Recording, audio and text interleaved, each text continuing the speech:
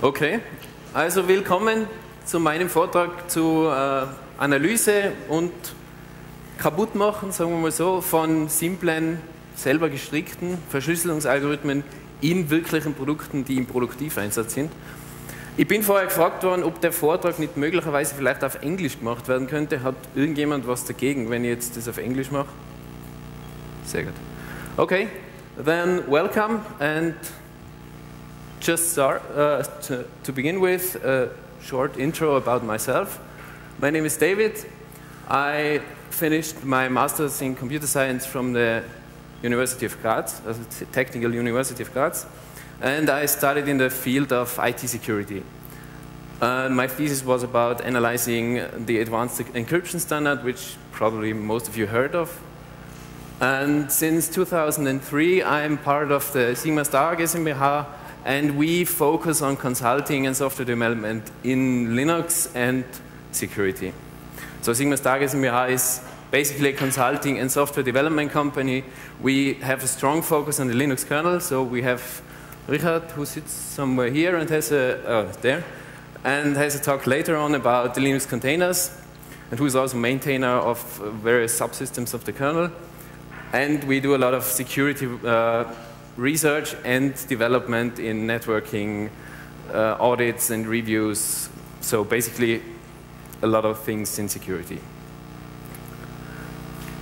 Okay, let's start. The problem we had from a customer was to get the password of a wireless access point. And basically, how do you start something like this when you have a piece of software or a device? How are you able to check if it's secure or not, or if it fulfills the promises? With open source, it's easy. You can just look at the source code, you get it, you analyze it. If you have not enough knowledge, then you hire someone, like us, and we do it for you. Or there are public projects like the TrueCrypt audit, which was finished, I think, a month ago or 2 months ago, where this is done in public. With closed source, it's harder. You basically have to trust, or you start reverse engineering. So you have to get out the hard tools and disassemble it, and have to read a lot of assembler code and try to find out what it does. Or especially with encryption software, which encrypt files or similar things, you can check input and output of these things. And you can see if the stuff you put in falls out on the other end and looks good. So let's leave it at that, and we'll see what I mean with that. So with this access point, that's basically the thing we had from a customer who had like 50 or more access points of this installed in his buildings. And the problem was he lost all the passwords. And so we had the choice to drive around the country and reset all of them and reconfigure them, or we find a security hole and break into them, retrieve the password, and reconfigure them from home. So that's what we did. We got one to experiment. We reset it. We tried it out. First we found a few issues. The first one was this thing has a web interface. You can log in. It asks for your password and username. But you can also bypass it and retrieve an encrypted configuration file. So you just open the URL, your browser, and it gives you an encrypted configuration file, which is nice. Then we tried around a bit more, and we found out this configuration file, you can retrieve it if you connect to it through the Gstir console. Then you can retrieve the file, but you have to know the password for this. And then we saw that it stores the password in plain text. So that's a simple XML file. You can get it. And so we had an encrypted file and we had the decrypted file, but not the one which our customer was using, so we had to break the encryption. And that's what we did. And here's how to do it. So when you analyze a system like this, you start with gathering facts. What do you know about it? Is it good software? Is it bad software? So for the encryption, we had the two configuration files, the decrypted one, the plain text one, which was a simple XML file, and the encrypted one. The encrypted one was unreadable to us, so we had to find out what we can. The first is, how would you implement it? So if I would have to do this, then I would have to think of, where do I get the encryption key from? Where do I don't know, which cipher do I use? For the encryption key, there are a lot of options. I can retrieve it as user input. I can ask the user to give me a password, use it as key to encrypt the file.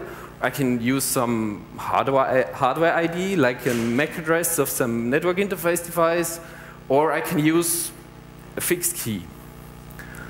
Then you can also analyze the files you have. We had those two files, so I can look at the encrypted file, open it in a hex editor, look at it a bit, find out how the distributions of the bytes are, and compare it to the plaintext file.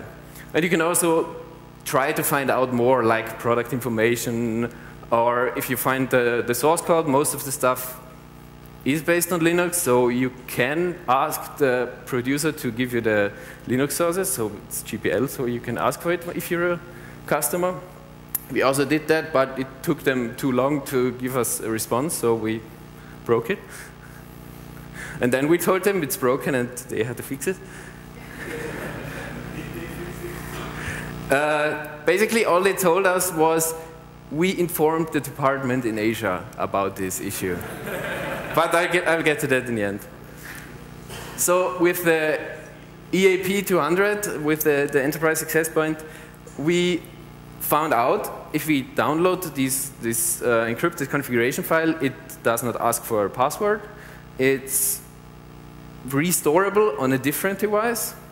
So the first one, if it does not ask you for a password, it's either some fixed key, which is in the firmware, or it's a MAC address or some hardware ID, which is bound to this hardware.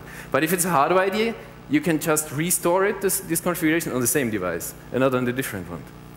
So we tried both of these things, and we found out it has to be a fixed key, because I can take the configuration file from one device and restore it on 3 different other ones. So the good thing is, if we disassemble the firmware, we have to find the key somewhere in there. But it's a lot of work, and we didn't want to do that. So we started to look at the encryption itself. And also, we know if there's one key, we can use the security hole to get the encrypted file and break all of them worldwide. So whenever I'm at the hotel, I check the wireless access point. So let's start to look at those files. We created 2 files. One, that's the simple one, the first one we created, and then we choose a longer password and retrieved it again. And we also got the plaintext versions of both and compared the sizes. If you look at the sizes, you'll notice, so these 2 files are the same. This is the plaintext one, this is the encrypted one, and these 2 are the same. And if you look at the sizes, you'll notice the following thing. They are connected, and the length of the encrypted one is the length of the plaintext one plus 128 bytes. And we tried it a few different times with different password lengths, and we concluded that this formula holds for everything. So with this knowledge, we knew, and a bit of cryptography knowledge about encryption, you know that a few ciphers can't do that. There are ciphers which which produce an output which is of some length, and they increase not by 1 byte, but by a fixed size. But which are those? So I think we'll just do a short excursion to symmetric encryption algorithms. Basically, such a cipher takes plaintext, which you want to encrypt, and a key. And it gives you the encrypted version of the plaintext. And there are 2 categories, the basic ones.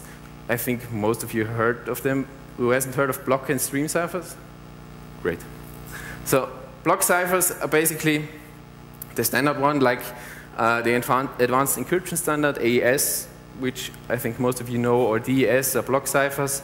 Stream ciphers are a little less well known, but RC4 was in the news, which is weak because it was in TLS for quite some time. And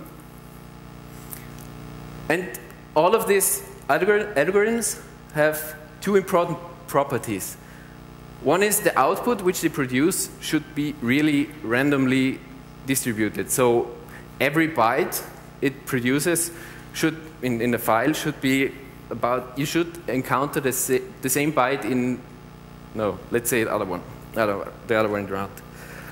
Each byte should occur about the same amount of times. And the second one is, you should take large enough keys. So with AES, it's 128 bits keys, or 192, or 256 bits. So that's a large amount of keys you have to try if you want to brute force it, and it's not, you won't live through that. When you look at block ciphers, then they operate on fixed size inputs. So AES has 128 bits of input, so that's 16 bytes. And if you want to put in more, then you have to find some way to split up your input and do it multiple times. But if it's shorter, or if the last one does not fill up to the full amount of the 16 bytes, then you have to add some stuff there, which is random data or something you chose, and you know what it looks like, and you remove it when you decrypt it. So that's called padding. And because of this, and these modes of operation where you take the first part, you encrypt it, then you take the second part of your input text and encrypt it, there are a lot of them. Because of that, you always have, your output increases by a fixed size. So for AES with 16 bytes, it's always 16 bytes, then 32, and so on. So it's never something in between. And so you know, when you go back to our AccessPoint, it can't be a block cipher. So you can throw away a lot of the standard algorithms which are good and which are really hard to break. So that's perfect. And the 128 bytes at the beginning, if you look at them with a hex editor, like hexdump, which is not an editor, but anyways, you see that it looks really like some file header which stores basically some information. This, we later found out, this is the device model, and that's version numbers of the firmware, and that's just some random identifier. And here for the output, we need this later on. The dots represent characters or bytes which are not standard ASCII characters. So just unreadable stuff, random. Okay, but we still have a lot of options for the encryption algorithm. So it can be a lot of stream ciphers which can produce every output length possible, or it could be some custom, very simple algorithm. So we look at the file contents in more detail. If the output of if the encrypted file itself, each byte, if you look at the whole thing, each byte is randomly distributed, then it's good. But if it's not, this indicates some weak, strange algorithm which is not good. Because when you have an algorithm, you design it especially to produce output which looks random. Because if someone intercepts it, he can't retrieve any information of it. He just sees random garbage. If it's not random, then you can think, or he can look at it in more detail and maybe find out some things. So you can do, for example, letter frequencies. You can analyze how often each byte occurs, and you can make some nice charts. So if you look at some part of the encrypted file and look at it just as ASCII characters, you don't have to look at the bytes in hex or anything, then you see a lot of dots in there, which is strange because if it's really random, then you would have to see a lot of printable ASCII characters in there, like A, B, C, or whatever. And here we only have two, a space and a dash, which is strange. If you take the same plaintext file and encrypt it with, let's say, AES, then it looks like this. This is random. You yeah, it's a lot of garbage, basically. This, not so much. So it gives us a clue that maybe something is going on there, and we can look at it in more detail. So let's do a letter frequency analysis. Let's make some nice charts. Let's take the plain text file, and let's look at it. Okay, we know it's XML, so there are a lot of spaces, and it's text, basically. The E is very common there. So yeah, standard XML file looks like this. Then you look at the encrypted file, and you see this, which is, yeah, it's kind of strange, because it looks like it's properly randomly distributed. But, so we know it's not some really, really simple, like route 13 or something, where you just take the character, add 13 to it, and then you have your output. But we also noticed that the output and the most common characters which occur always start with C. So that's hexadecimal, so they all see something, which is not normal for random output.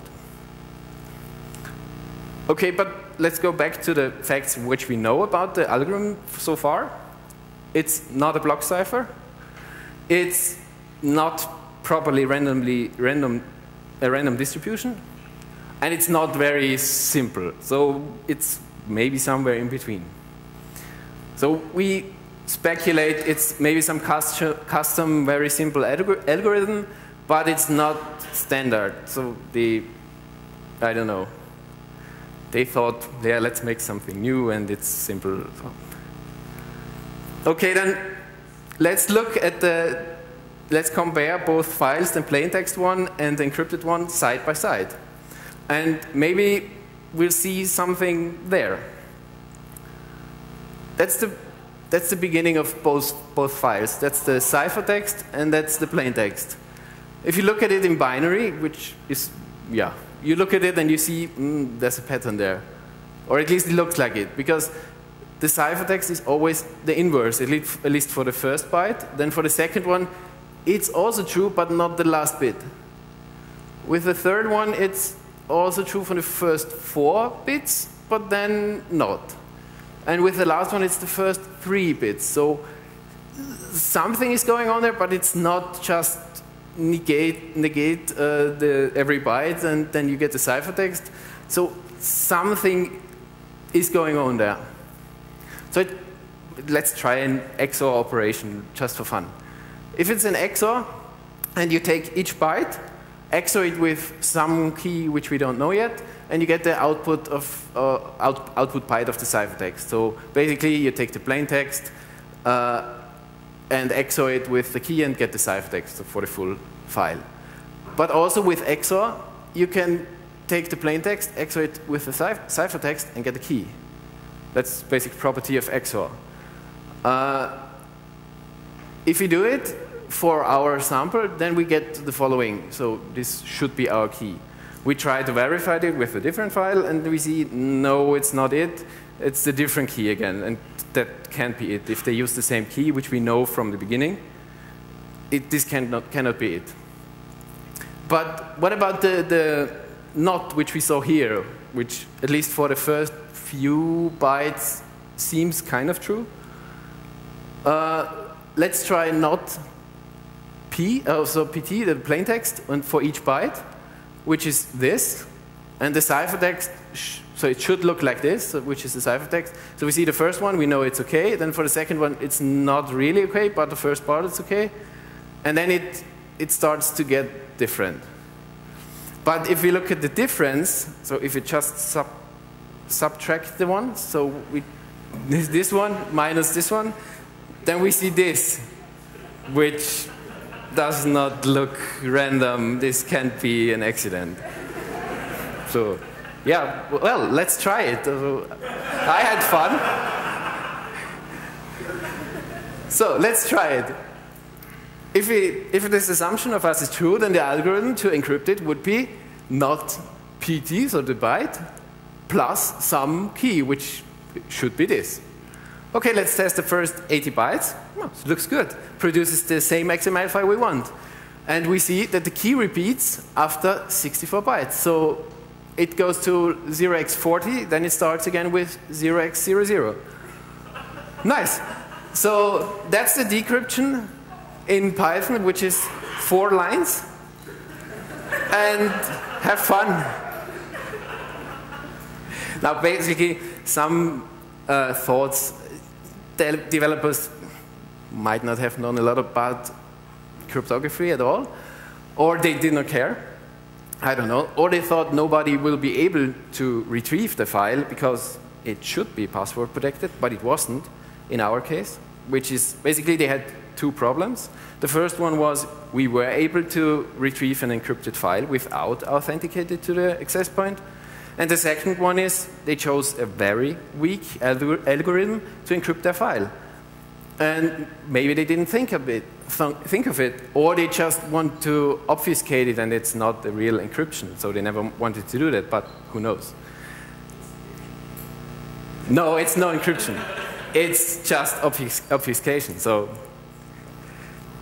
but they use it in real life, and this access point is first not cheap, and second one, it's really popular.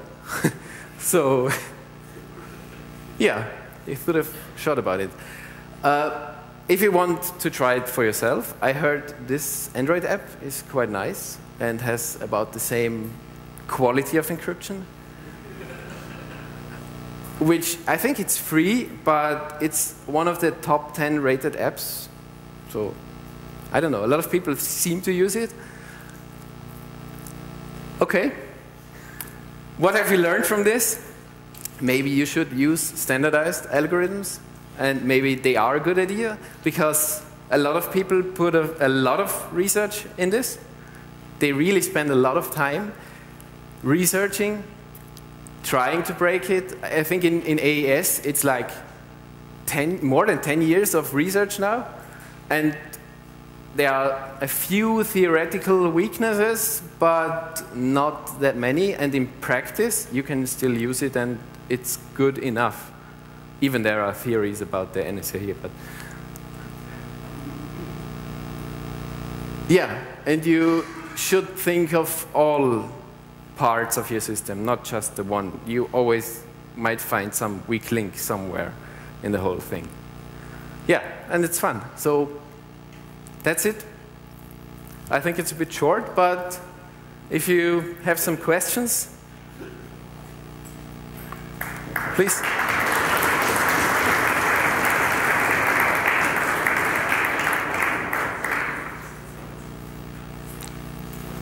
Yeah. So the question was, how long did it take?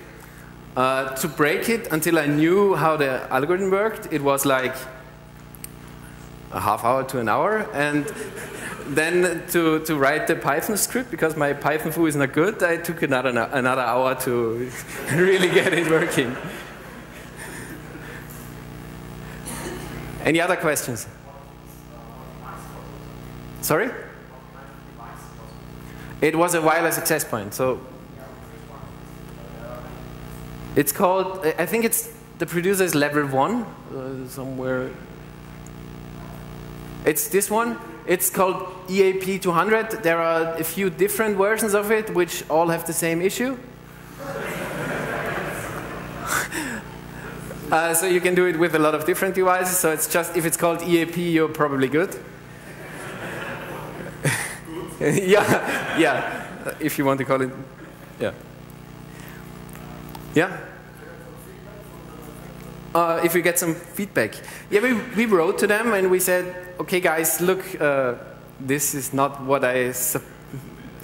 what I expect. And they said, yeah, we contact the Asian Development Department and they will work on it. We never heard back from them. So we published it. And the other thing was we requested their GPL sources, which took them, I think, about half a year or longer. And they published it then on their website. And I think they made a mistake because it's not just the Linux sources or the open source stuff, it's also the source code for their web app. or web interface. So you can look at it yourself and you can see. I think there's even a comment in there which says it's just obfuscation and to do replace this with a proper encryption, but nobody seemed to care. So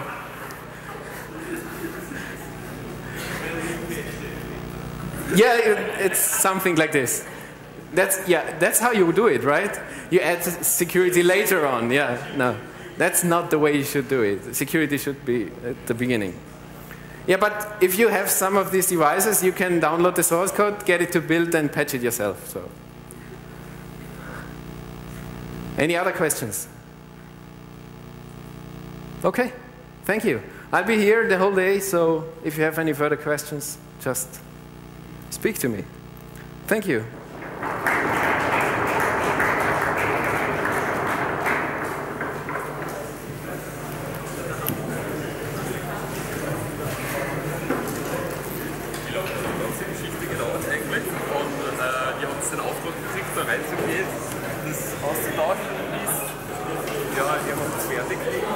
Die ganze Geschichte, das war, also bis wir den AccessPoint gekriegt haben, das hat ein bisschen gedauert, weil den haben wir bestellt, beziehungsweise wir haben ihn von einem Modell gekriegt und dann war es eigentlich jetzt war es langweilig.